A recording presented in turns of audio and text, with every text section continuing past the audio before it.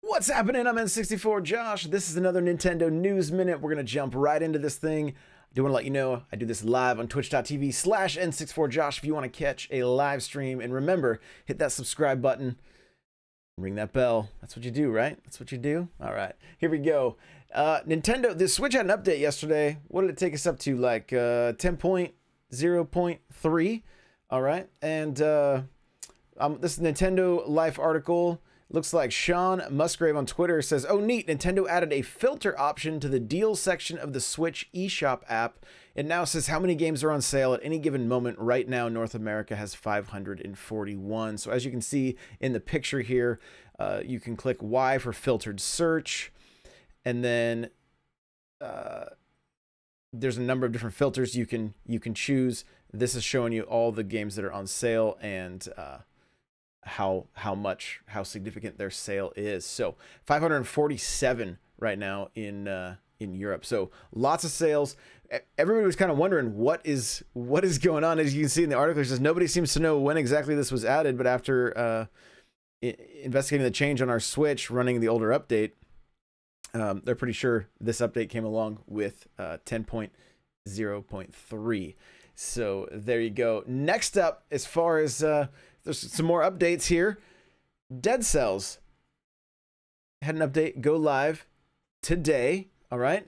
And here's what it says. We've added 11 new affixes on active skills aimed primarily at growing the pool of affixes available for some items that didn't have enough. Yes, Corrupted Power, I'm looking at you. 8 normal affixes, Ice, Fire, Bleed, or poisons on nearby floors or enemies when the effect of the used active ends. A grenade, a volley of arrows, a fire spreads when a deployed trap is destroyed. Get all of your arrows back when using a skill. 3 new start affixes. Oil and fire spread around when deployed, when a deployable trap is destroyed. Push enemies around you when the effect of the used active ends. Extended duration for powers like Wings of the Crown or Smoke Bomb. 6 new mobs, 6 brand new enemies. 3 are biome specific. 3 are dispatched through various levels at different boss cells. At the time being and until the live release, we prefer letting you unveil their exact locations and types. That's kind of cool.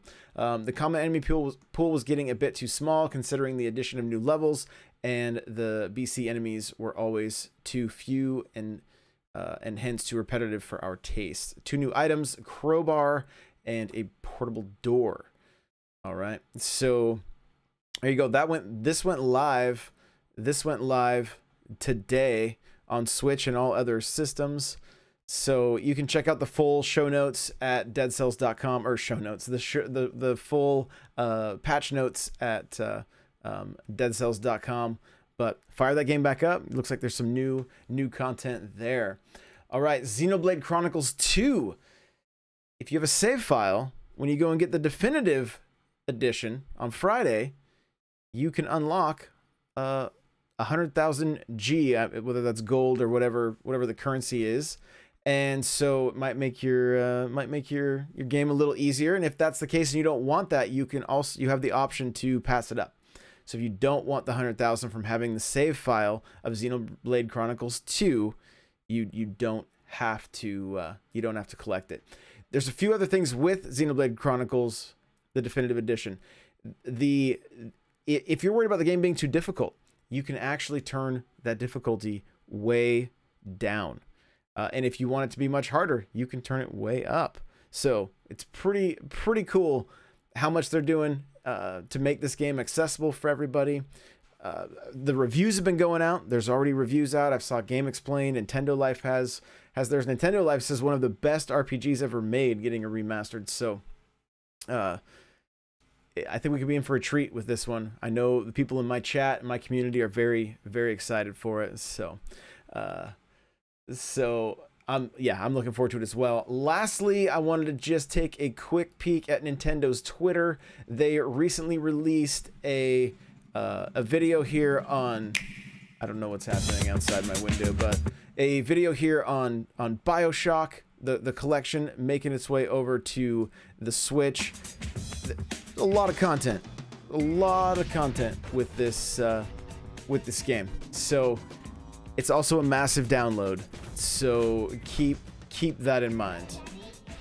Keep that in mind. It is a massive download, but if you've never experienced these games and it's your only way to experience them, I highly recommend picking them up. If you have another means of playing them on the Xbox, you know, PlayStation, you're gonna have you're probably gonna have a little better experience over there. But regardless, I will be checking these games out on the Switch. I'll be doing some first looks. I'll be doing some live streams. You'll be able to see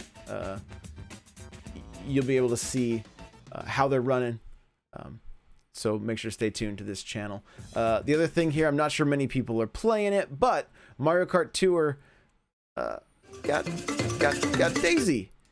Or I'm sorry, not Daisy. Daisy's already there. Dixie Kong. So this is what I'll say.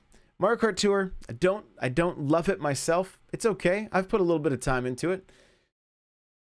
They've done so many cool things within Mario Kart with this game that it gets me more excited for the sequel coming out, hopefully on the Switch. Nothing's been announced, but if and when Mario Kart 9 is announced, just how creative Nintendo has been with Tour gets me pumped for what we could see in a sequel to Mario Kart 8. So there you go. There's your Nintendo News Minute. Thanks so much for watching. Make sure to hit that like button, subscribe, of course, and we'll see you in the next one. Bye now.